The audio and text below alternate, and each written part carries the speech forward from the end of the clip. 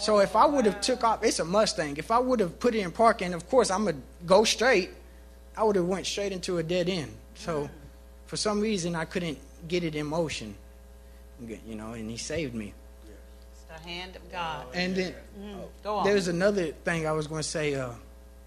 I was about 13, 14, and I remember raging. Just little things would set me off, and I wouldn't.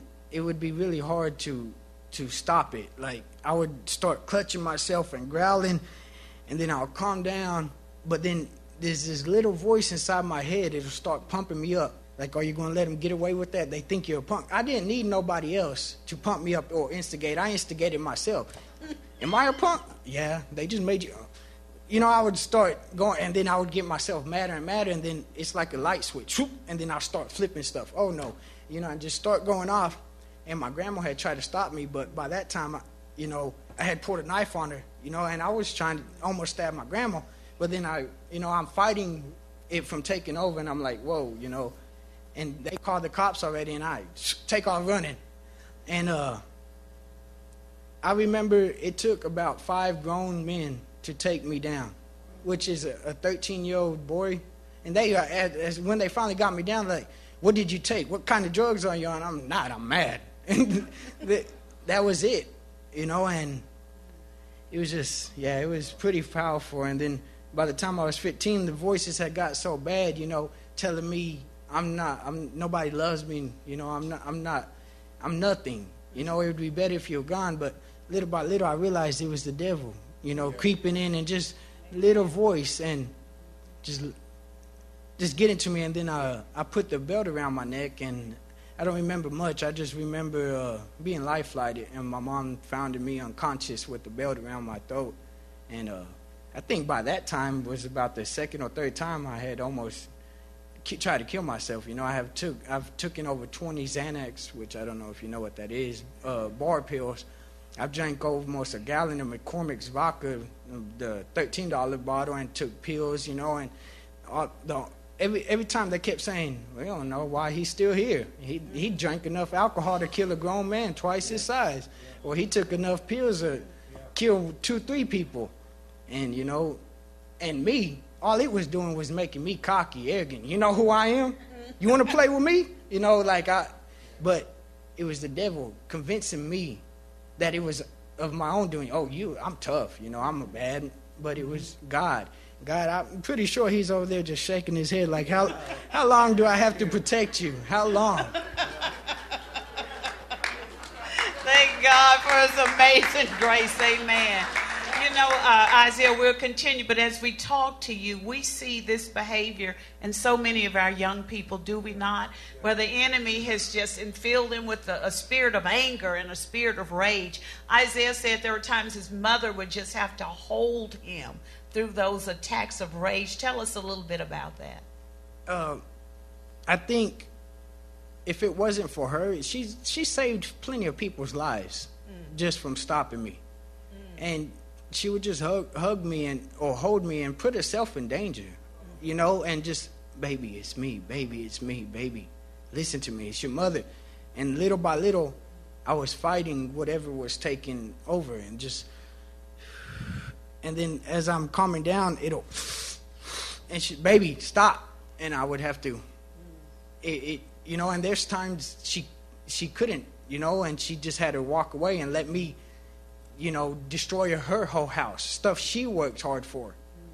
But little by little, I didn't know, not only was he attacking me, he was attacking her through me, and attacking my little brother and sister, because my little brother and sister saw me overdose a few times. My little brother and sister would hide and get scared because I was going off.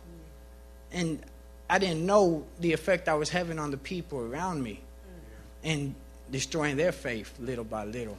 Or even they didn't have faith at all, just ripping the seed out. And it got, somewhere along that time I had actually came to God. And I think that's why he saved me so many times, is because I had accepted him, but then I drifted far away and backslid in it.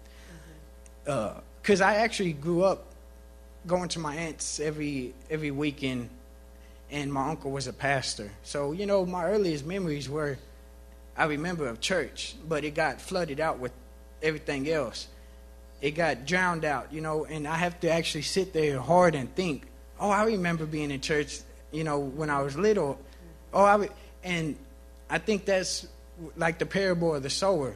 There was seed getting sown, but it was getting sown on the rocky ground. So whenever it was sprouting in my heart, the temptations and, you know, the enemy was ripping it out.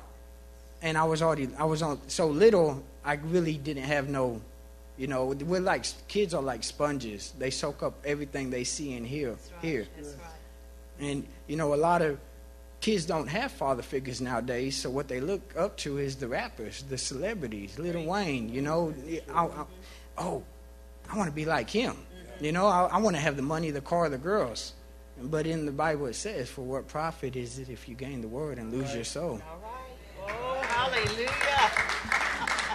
Hallelujah, hallelujah. We can see the Holy Ghost has started making up for lost time in his life. Amen. He's full of the Word of God. Isaiah, tell us a little bit, regress a little. Your grandfather, I believe it was, that struggled with some of the same thing with anger. Was it an uncle or a grandfather? My dad. Your that was my dad. Your dad. Yeah. Well, my whole family's actually very hot-tempered. I mean, it's just, my great-grandparents originated from Spain. So, you know, we're Spaniard, we're hot-blooded Latins. You know, I mean, there's something wrong with Spaniards, that, you know, because they started bullfighting. I don't know, you ain't in your right mind if you want to jump in there and start playing with the bull.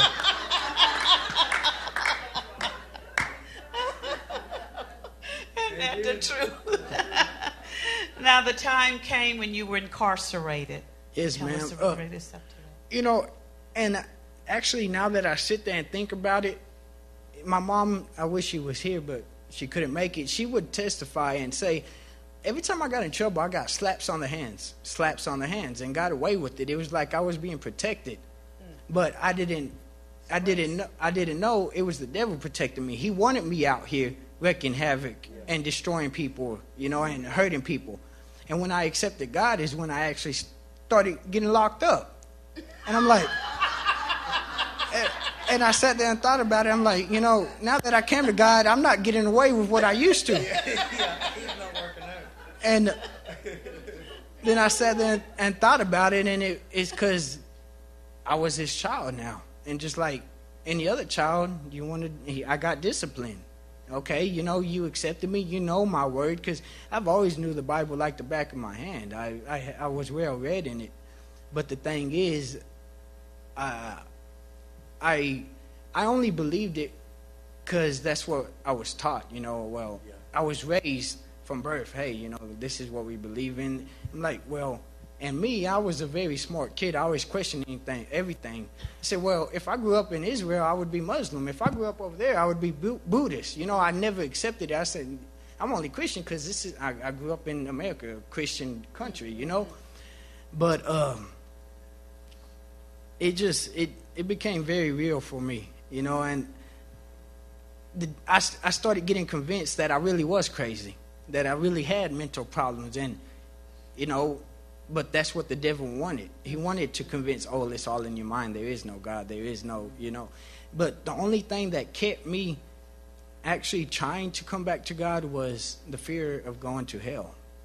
You know, I was like, what if it is real? Is this something I want to play with? And, you know, I tell people that all the time because I run into more and more atheists nowadays. And they always tell me, you know, it's only one life and then we'll die and that's it. I said, okay. I said, but why not follow the Bible? It don't teach nothing wrong. It teaches you actually to be a better person, even if you don't believe in it. Oh, that's good. And I say, that's good. I said, who has more to lose here, you or me? If I am right about it, I guess I get to go to heaven. And if you're right, you know, I put that in their mind. But that's really why I think I started, okay, I came to God, but I still chose to live in my worldly my worldly desires, but I got punished harsher. And it's like, you know, like a father. Okay, you got a father now.